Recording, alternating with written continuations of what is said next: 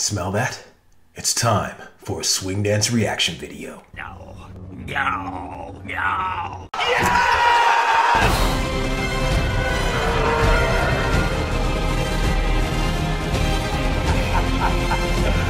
Woo! Greetings and salutations. Welcome to Street Smart Swing. My name is Jamin Jackson, also known as the Galactic Swing Dance Umpire. And I am super elated to be scrutinizing another Lindy Hop competition tonight. Tonight, it looks like we are going to LHD. This is 2020, a Jack and Jill finals in one of my favorite cities in the world, Barcelona. It's going down, folks. I'm going to tell you exactly who my favorite couple was and why. Do not let your hearts be troubled. I am going to give you the absolute truth about my opinion, so hold tight, and we're going to get right into this video. Are you ready? Hey. All right, here we go. I hope this is good. I got a gut feeling it will be.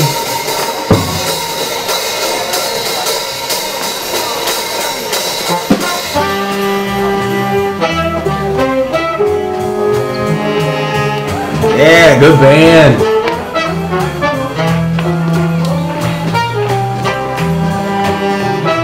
Okay.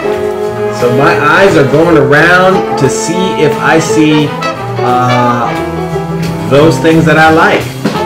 And so far, first thing I like is I don't see anybody I know. And that's pretty rare. Actually, no, I take that back. I just saw somebody I know. Okay. But they're not from Barcelona, so this is going to be interesting to see what happens.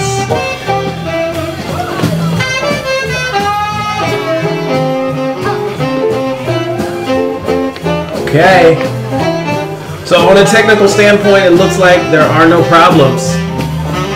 There's really nothing I can judge. Everybody can swing dance. So now we got to get into those nuanced things, the things that most judges will never tell you. The rest of the competition now is completely subjective, because clearly they can all dance.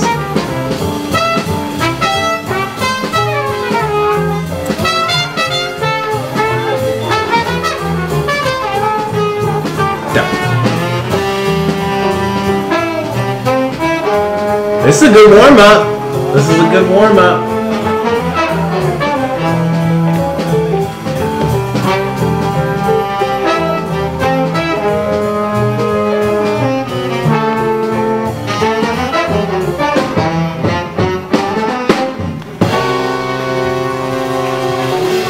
Alright. Let's get into it. Alright, I'm sorry to say I see a lot of copycats already, so people are going to get marked down really hard. I don't want to see people just imitating the teachers of the month. Let's get right into it. Pull no punches. Show me something original. Timote?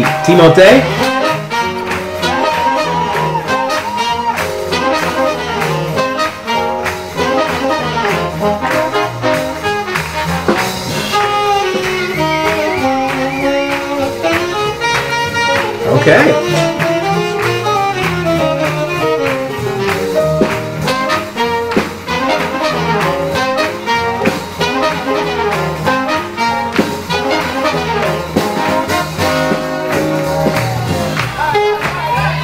All right, couple two.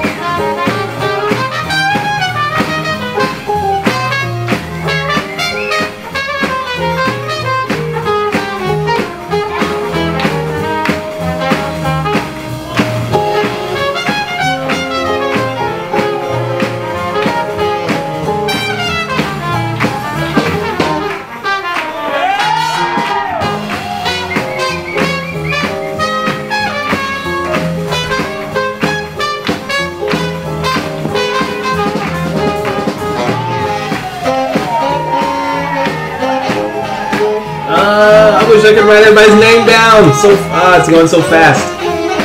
So I'll just have to describe everyone.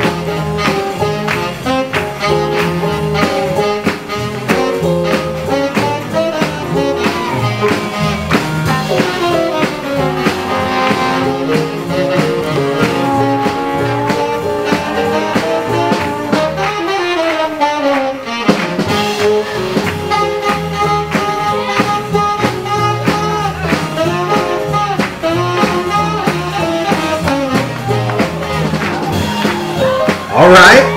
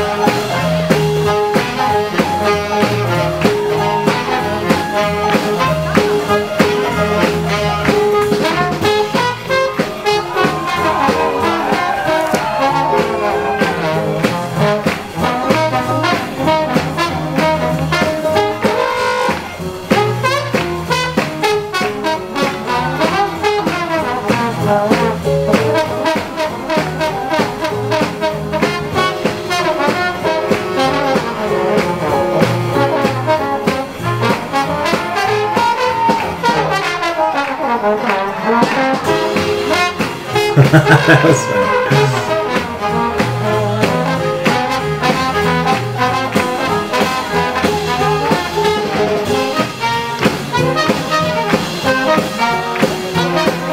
All right, this looks like round 2. This is the one I really watch.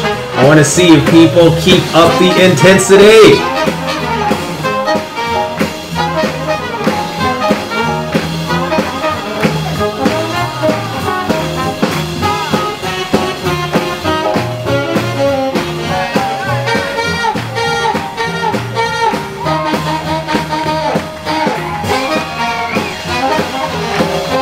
Okay.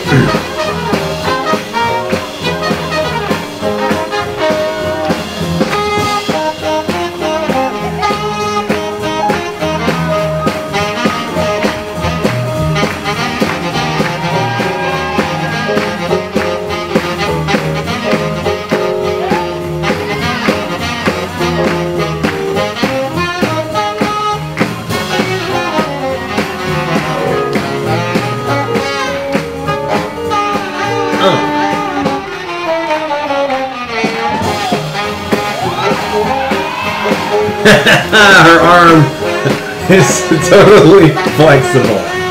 She is not human. She's a Terminator.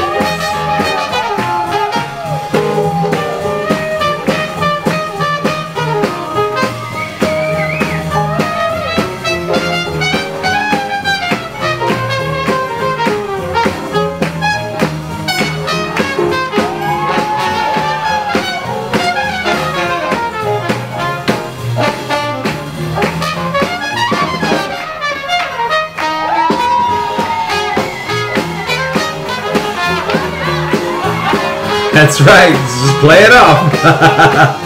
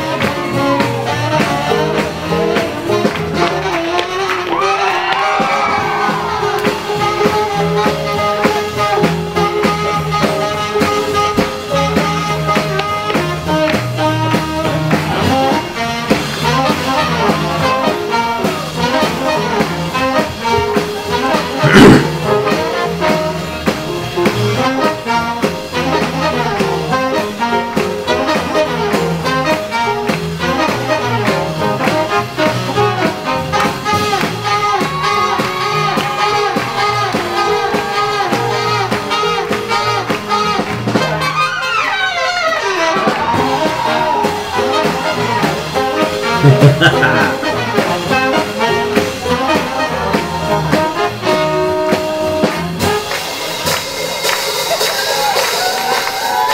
right, here we go.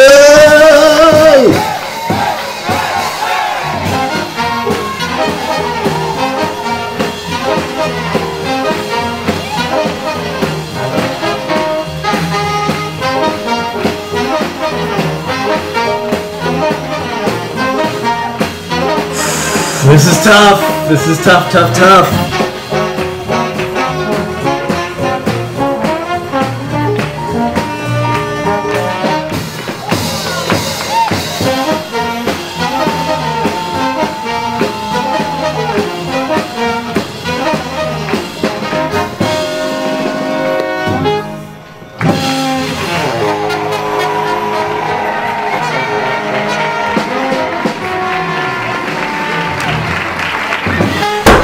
That was good. That was good. Congrats to everybody who did this. Now let's get down into it. Now I got to say right up front, it is really refreshing to see a lot of new dancers that I've never seen before. Hold on, let me close that closet. I feel like somebody's watching me in my closet. But I'm telling you, I don't often get a chance to see a lot of fresh faces who are really good dancers. There's a lot of new faces who are, struggling to kind of get to that next level, but recently it just seems as if there are a lot of people who are really putting in a lot of hard work and maximizing the knowledge that is so prevalent that's out there right now for the technical parts of the dance. We got workshops, we got events, we got all these different things, schools in Barcelona. So people can learn how to do Lindy Hop, and that's really amazing to see that we have a lot of fresh people into the new funnel. We gotta hopefully spit out something new at the end of that funnel, a new fresh leader and a follower that will inspire generations of dancers. And that doesn't just happen like that. It doesn't just happen like that. And so in this competition, I gotta say straight up, I already had my top 3 within the first set. I can tell who these people are, what their level is, what they can do, what their limitations are. I don't even have to literally watch them dance because they can already dance. So I wasn't really judging them for the technical parts of this dance until, maybe some of them were a little disjointed, things like that. That happens, but that isn't the main thing that differentiates who the winner is of a Jack and Jill competition. Let's be honest, that's not the real reason, because it's expected that you can dance when you enter a Jack and Jill competition.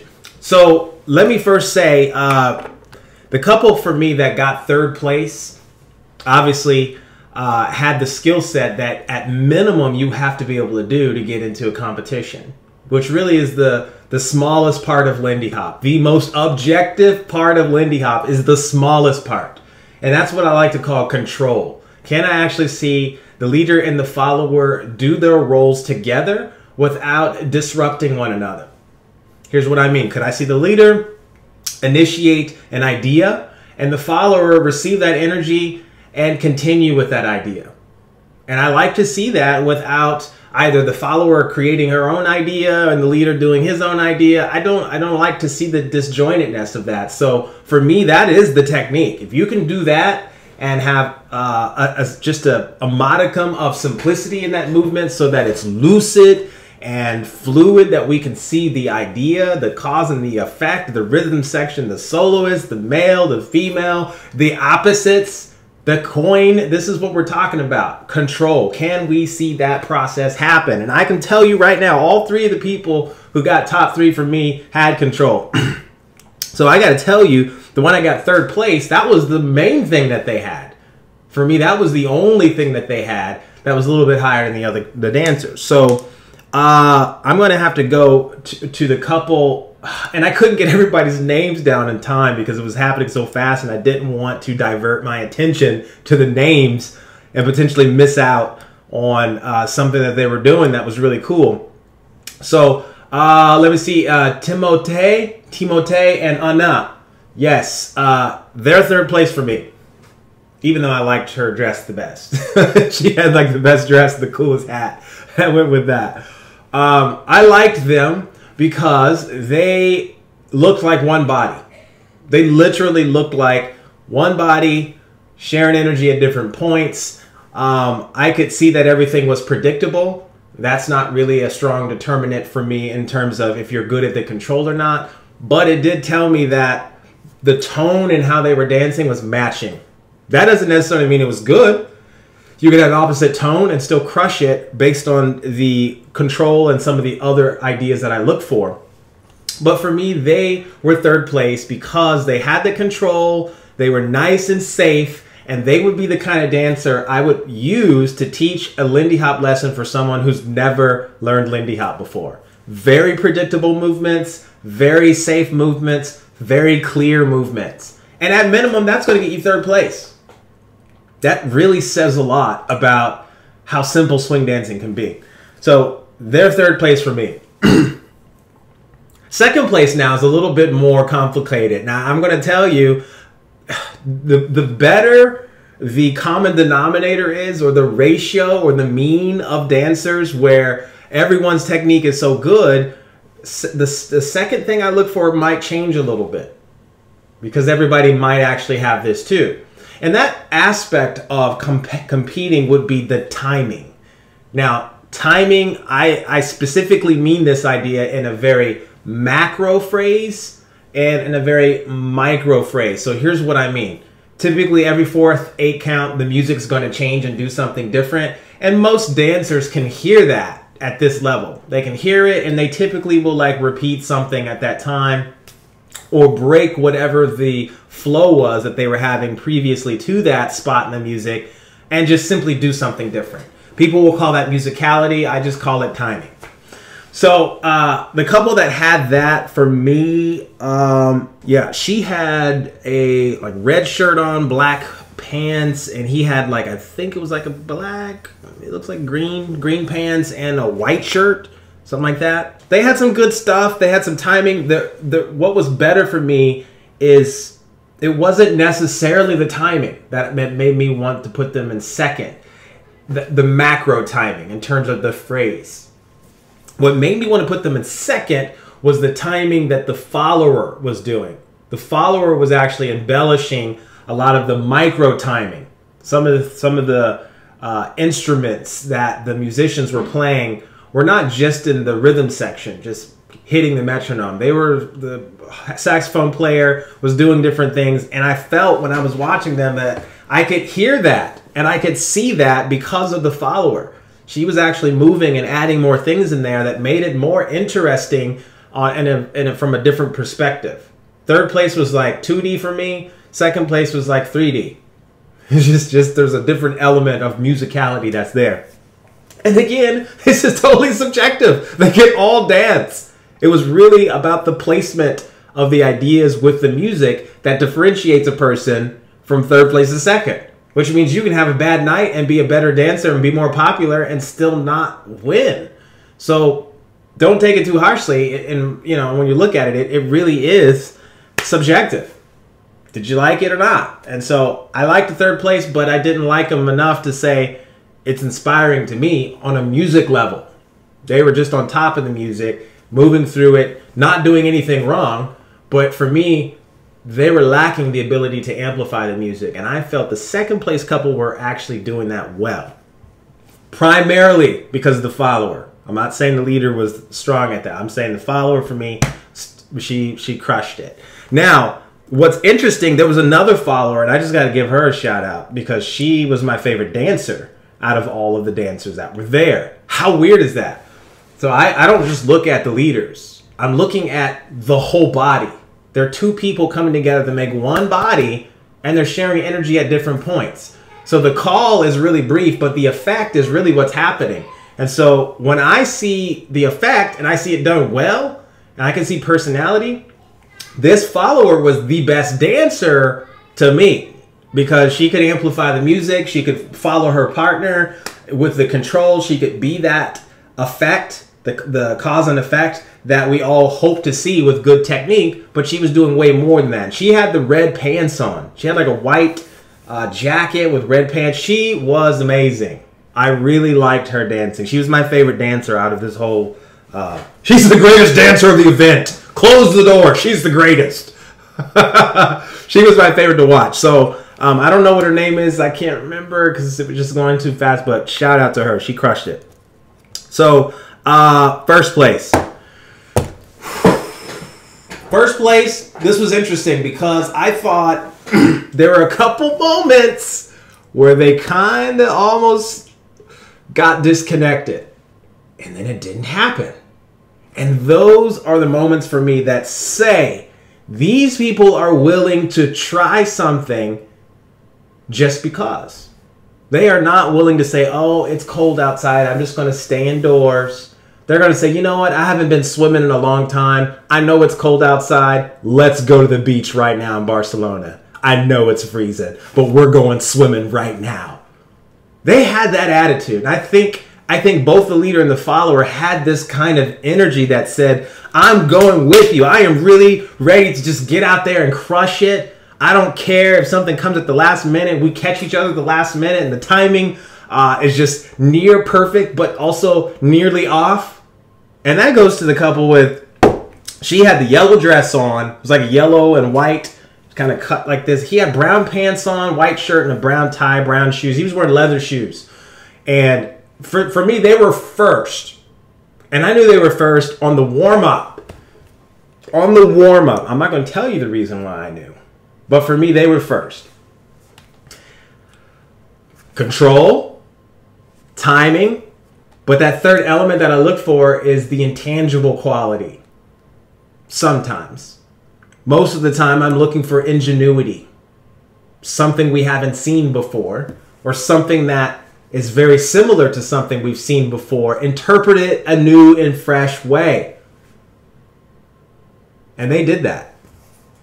I didn't see any extraordinarily original moves, nor did I see anything interpreted a fresh way. What I saw that made them have the clear-cut decision to be first place, they had an energy level that says we are going to fight. We want to win this. And I did not feel the other couples had that as much. I felt this couple had this, what I call this raw energy. They had battle mode energy. And I love that. They were vulnerable. They were trying different moves. They almost got disconnected and they didn't. And they got together and they were just like both celebrating like, yes, we nailed it. That kind of stuff. That's raw. That's real. That's the spirit of Lindy Hop. That competitive edge that a lot of the original dancers have, that many of the hip hop dancers have basically inherited. They don't even know that Lindy Hop and jazz is where we come from. And I'm a hip hop dancer. I've learned the history. But these dancers had that raw energy. And I have to respect that because that is the basis for where the ingenuity comes from. You have to be fearless. You got to be willing to do something you haven't done before.